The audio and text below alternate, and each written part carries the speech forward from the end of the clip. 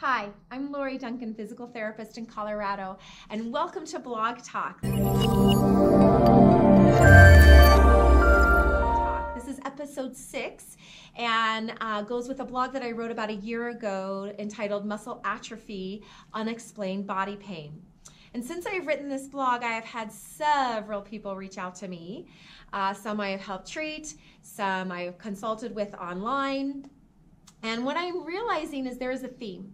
And the theme is, and I write this in the blog, they have literally had every single test you could possibly have. They have had nerve tests, they have had spine tests, they've had MRIs, they have had, EKGs, they have had nerve conduction tests, they have had everything under the sun, and not one person can tell them why they have pain. And it just sort of baffles me. And the answer for that is go see a pain management doc. Guys, we can do better, right? We can do so much better. So what happens? I mean, atrophy doesn't happen overnight, right?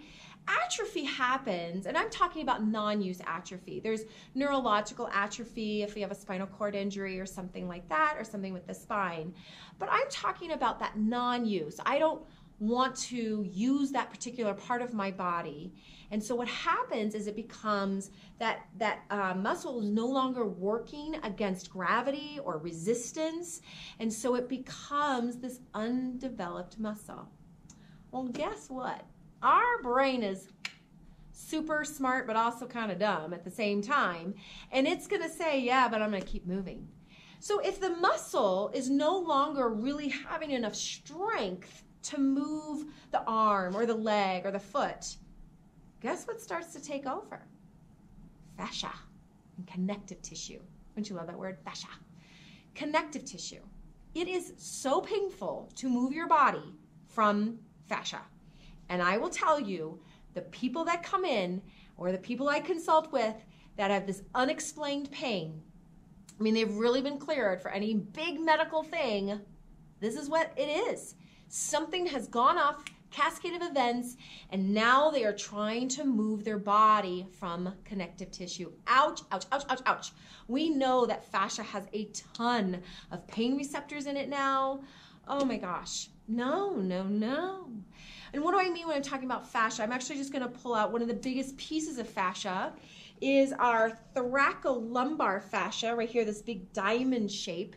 But we have fascia and connective tissue throughout the entire body, interweaves, right? So if somebody sometimes will say, like, I just feel like things are twisting, or what's another thing people will say, like, it kind of burns. Those are very fascial type qualities. So let me give you a couple of patient examples. My first patient example is the one they actually talked about in the blog. She had tripped over something at work, like a gate, and she had been in the work comp system for over 2 years. And she finally just settled. Not one person could help her with her pain. She was just like, fine. I mean, she really thought, and she was in a lot of pain, a lot. It was her left hip pain.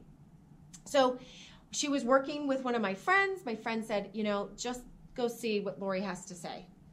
So I get in there and I'm looking at everything and I go to touch. Oh my gosh, I go to touch her left glute and it is exquisite. She was just like, and I'm like, okay. Guys, if something is that exquisite, something is really wrong.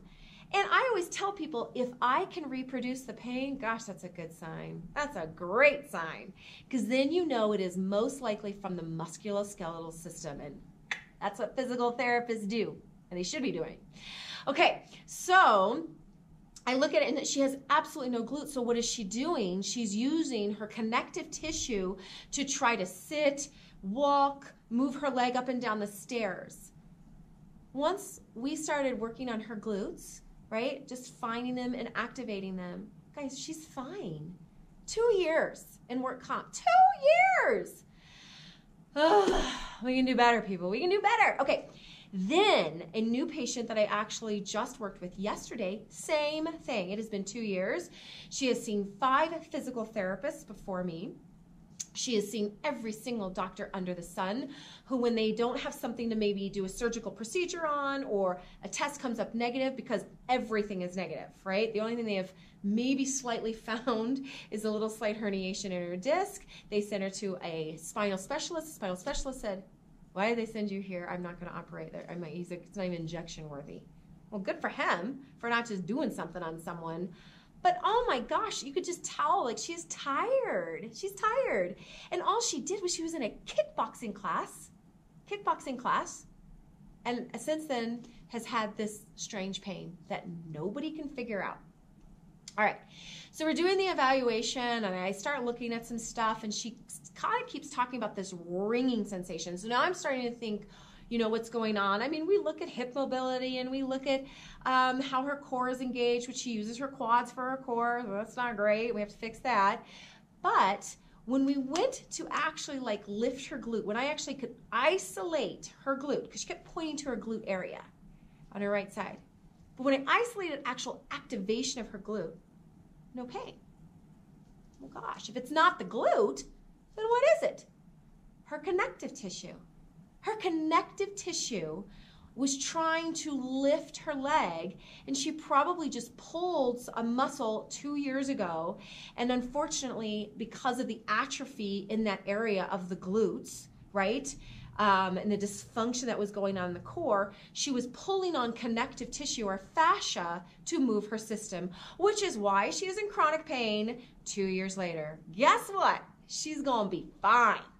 There is nothing wrong, but this is one thing I just hope you know. This is about non-use pain, and what happens is most people get either some sort of compensatory movement, right? The upper trap tries to be the shoulder, the quad tries to be the core, something like that that causes some strange pain, and there's almost always fascia involved. So if you are getting a diagnosis and people are starting to give up on you, don't give up on yourself.